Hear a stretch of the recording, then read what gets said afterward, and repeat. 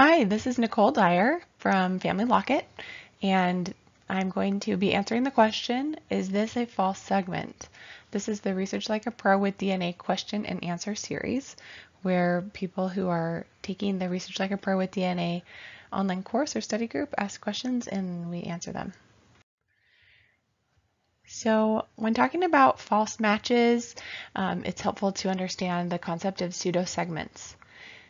So the company algorithm weaves back and forth between nucleotides on the maternal and the paternal chromosome every once in a while, looking for matches with other people with that same sequence. And when that happens, this creates a new sequence that wasn't actually there. And this is a pseudo segment. It's not the actual segment on your paternal chromosome or maternal chromosome. It's kind of a mix of the two. So it's different from the maternal sequence and it's different from the paternal sequence, and therefore it's not going to triangulate with other matches in that same spot. And so here at the bottom of the slide you can see how some of these C's, T's, G's, and A's, how some of them are taken from the paternal chromosome and some are taken from the maternal chromosome and mixed up into this pseudo segment. The reason this can happen is because the DNA testing companies don't know which nucleotide is from which chromosome, if it's from the paternal chromosome or the maternal. So it's just looking for strings of the same sequences on your DNA and matching it with other people's DNA. And many companies don't use phased data, and so there's an increased chance of having these pseudosegments created. Ancestry says that they use phased data. They try to phase the data before they match it, but other companies don't. And my example today is from MyHeritage. And so the danger of using these small segments that are sometimes pseudosegments is that often we just can't tell which ones are real and which ones are false. And from people who have, checked their own matches against their parents' matches, we're able to see that many of the matches under 7 centimorgans are false matches. The reasoning behind this is that true matches will also match one of your parents. So you could take your entire match list and compare it with your parents' match list, and so if you have your mom's match list and your dad's match list and your own match list, then all of your matches should also be matches to your parents because you received all of your DNA from them. So Blaine Bettinger did this experiment and he found that 60% of his matches below 7 centimorgans were not shared with either parent. So that means that they were false matches where that weaving back and forth created a pseudo segment, and so we have to be careful with those smaller matches. There's just a higher chance of them being based on a pseudo segment. You can read more about this at his blog. The post is called The Danger of Distant Matches. So I found an example of this in my own match list, well, the match list that I was using, and found a match with Daniel. In fact, I was just going through all of the MyHeritage theory of family relativity estimates, and you can sort your match list to see only matches that have relativity theory. And so I did that, and I was just going through and labeling the ones that looked accurate with a maternal or a paternal color. And I came to this one with Daniel, and the theory of relativity just didn't look quite right. And it was just a 14.9 centimorgan match, and it was 2 segments. One was 8.7 and the other was 6.2 centimorgans.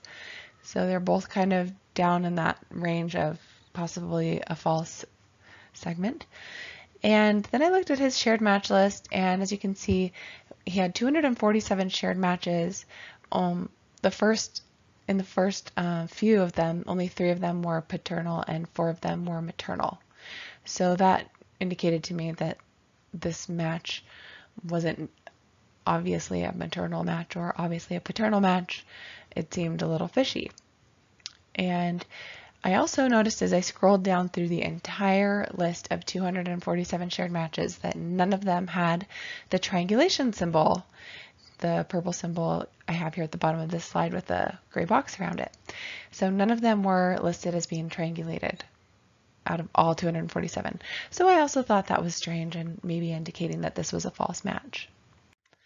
So I scrolled down and looked at the Chromosome Browser for Daniel, and this is where the two matches were. And I thought, well, gee, isn't there somebody else on chromosome 9 at that spot who he could triangulate with if that's a real match? And I thought, well, how could I know who else is on that segment of chromosome 9 to check against? And so I just thought, is it really possible that no segments triangulate there? And then I realized we could download the segments spreadsheet and then look on that. So at MyHeritage, you're able to do this. So if you go to the match list at MyHeritage and click on the three dots to the right at the top of your match list, then you can click this export shared DNA segment info for DNA matches. And then you'll get a CSV file that you can download and open with Excel. And you can see a list of all of the segments shared with DNA matches. So I had been experimenting with this methodology from Jim Bartlett, where he talks about how to triangulate your whole genome. And so this is kind of where I got the idea to do this. Previously, I hadn't ever used this downloaded segment spreadsheet much. But he talks about how to download the spreadsheet and then how to sort it. So he says to sort it by shared centimorgans and then remove any segments under 10 centimorgans, just because a lot of those could be false. And there's a lot more that are under 10 centimorgans, so it's easier to work with your segments in this methodology if you remove the smaller ones. And then he says to sort by chromosome and then to sort by start point. So I've hidden the match names here, but you can see that the chromosomes, they're all mixed up. Right now it's sorted by the length of the segment. So the longest one is an 88 centimorgan segment and then 78 and so forth. So I sorted it by centimorgans and deleted out any segments under 10. And then I went ahead and sorted it by chromosome and then by start point. So once you sort it by chromosome and start point, the overlapping segments are now near each other. And in his tutorial, Jim says that you'll see overlapping segments, but you won't know which ones are paternal and which ones are maternal because the testing company doesn't know, and you have to figure that out by logic and by doing genealogy. And he also said that some of them, usually the ones that are under 15 centimorgans, some of those smaller ones won't triangulate with either side, maternal or paternal, and could be false. So that caught my eye because I've always wondered how to know if a segment is true or false, if it's a pseudo segment. So I thought I would try this out. So I went ahead and sorted Robert's matches by chromosome and by start location. And then I went to chromosome 9 to about start point 120 megabase pairs, where the segment that I suspected was a false segment with Daniel began. And so I chose one of these matches. And I chose the match in row 4872. It starts with JA, but I've cut off the rest of the names for privacy. And so I went to his match page in MyHeritage. And the next step in Jim's methodology is to look at one of these matches and then use their shared match list to find other matches who triangulate with him or her. And so I went to that person's match page and looked at the shared match list. So here's that person's shared match list, and as you can see, I've circled the triangulation symbol. So some of these matches are showing that they're triangulated, and if you click on that, it opens up the Chromosome Browser and you can see if they're triangulated on chromosome 9. And if they are, then you can assign all of these ones to the same group. So you can give them group number 1. And then you just keep going down your spreadsheet and assigning group 1 or group 2 or group A, B, whatever you want to call them, and until you have 2 groups. So this can take quite a long time because you have to keep clicking that button at the bottom, show more DNA matches in the shared matches list. And if you have seen it, sometimes there's 200 or more shared matches for a person. Once you've done it, then you'll be able to have 2 kind of groups, and you can see here that I was giving one of the groups the ID number TG-B, and the other group I gave the ID TG-C. And there were only 5 of these matches who were the red or TG-B group, and the rest were TG-C. And because the first match in the TG-B group was a known maternal second cousin, I was able to give them the M for maternal notation in my spreadsheet, and therefore the other group was paternal. So now that I have 2 groups, I can use the MyHeritage Chromosome Browser to check for triangulation with that segment that I thought was false from Daniel. So here are 2 people from my first group, the one I had given the red color to, that were maternal, and sure enough they triangulate on that part of chromosome 9. And then when I add in the match with Daniel that I think is false, they no longer triangulate. And I have set the threshold to be the lowest possible threshold, 2 centimorgans, and this segment with Daniel is 6.7 centimorgans. So if it did triangulate with everybody, it would be within the threshold, and it would have the box drawn around it. So I know it's not a maternal segment because I know Rudy and John are maternal matches and they triangulate there. So Daniel's segment isn't maternal. So then I'm going to try some of the paternal group.